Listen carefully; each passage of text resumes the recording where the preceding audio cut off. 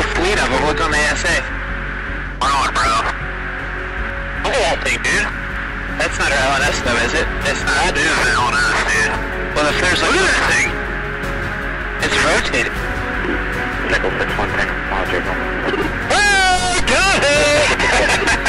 Woohoo! Roger. There's troubleshooting to the side here.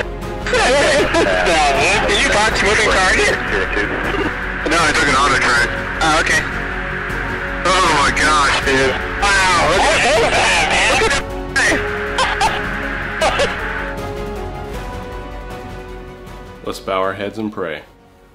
Dear baby Jesus, please guide the head engineers at ZEBCO to go to www.basspro.com and in the search bar type Profishiency SNIPER Spincast, for it is here that they will gain the inspiration they need to elevate the ZEBCO bullet to the next level.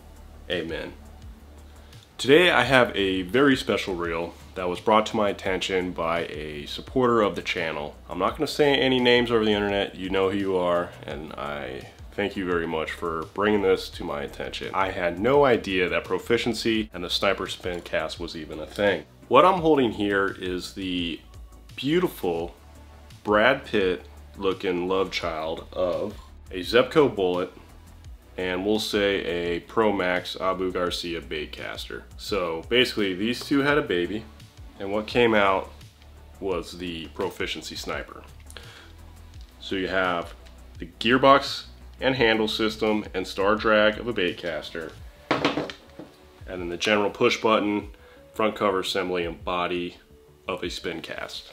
This is a true hybrid and a very exciting innovation for the fishing market. Now there are a ton of fishing reels on the market. This may not be the first hybrid Spincast ever, but it's certainly the first hybrid Spincast that I've ever seen. Add to that, I've never heard of the Proficiency brand. Whoever they are, they've come out of the gate guns a-blazing. Now I just got this reel, so we'll have to see if it holds up to the rigors of many fishing trips to come. However, a lot can be said and learned about a reel by breaking it down and seeing how it was built and the materials used. We'll do just that in this video, and as always, thanks for stopping by, and let's just get right into it. As far as specs go, the Sniper is the best I've seen so far when compared to other Spincast reels. Two of the best Spincast reels on the market right now are the ZEBCO Bullet and the Omega Pro. The Proficiency Sniper has higher specs in all categories aside from max drag. It has more bearings, a higher gear ratio, and more retrieve. And above all else, it is actually lighter. It really is bringing over that baitcaster performance over the Spincast market, which tends to be light on critical specs.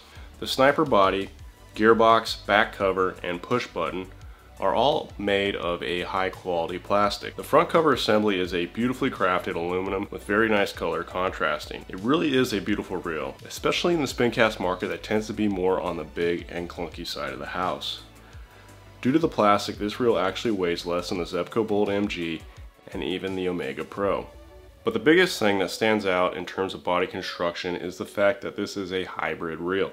One can't help but notice that the Sniper is a Spincast reel with a baitcast handle, star drag wheel, and a beautiful gearbox. This brings over the excellent ergonomics of baitcast reels to a Spincast platform. Also notice how compact the reel is compared to the ZEBCO Bullet. And not only is it a tight package, it's a very efficient design. Now the spool design material doesn't seem as sharp as those found on the ZEBCO Bullets. The ZEBCO Bullet spool is quite nice.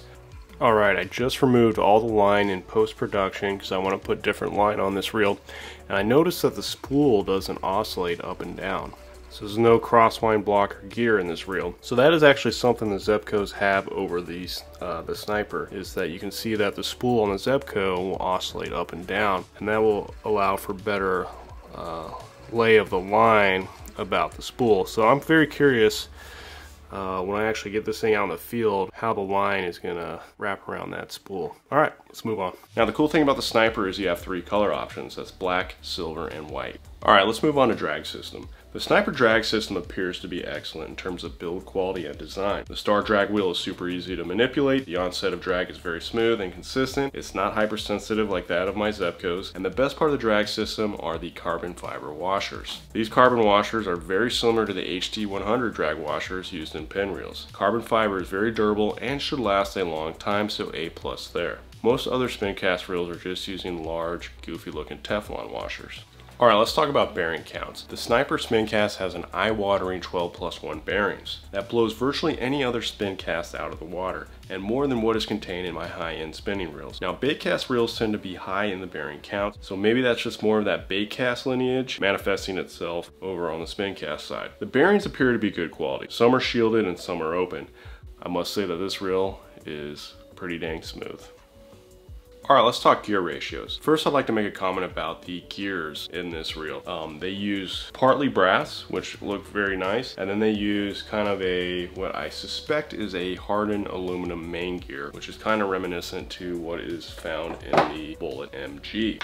Alright, the gear ratio is phenomenal for a Spincast reel. This little Spincast has a higher gear ratio than my $260 Pin Slammer 4. Let's put that further in context. ZEBCO's fastest reel that they make is 5.1 to 1. That's the Bullet. Fast as a bullet, right? Well, the Sniper is 6.5 to 1. This is a blazing fast speed for a Spincast reel. It may be the fastest Spincast ever. The retrieval rate is an impressive 31 inches as well. The Bullet MG is 29.6. At the end of the day, it's much easier to slow down your retrieve than to try and compensate by speeding up your cranks to get the desired lure presentation. So gear ratio is something to consider. It's not all ending specification, but in terms of bass fishing and having a greater range of options in terms of your speeds on your retrieves, in my opinion, it's better to have a slightly higher gear ratio so you can slow down your retrieve, or you just reel in normally and it goes fast. So awesome gear ratio.